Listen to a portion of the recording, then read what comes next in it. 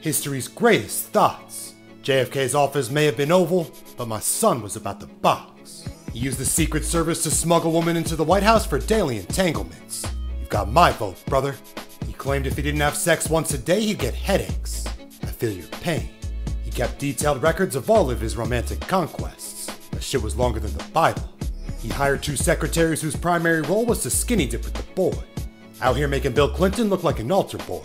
He had a steamy affair with Marilyn Monroe, the gold standard of beauty in her era, the equivalent of Donald and Kim making sure the neighbors know their name.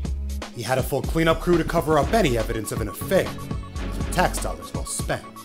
His father taught him from a young age to have sex as much as possible, so he stole his mistress. Lesson learned, stupid. And he even had an affair with a Nazi spy. My son was such a dog, he became a security risk.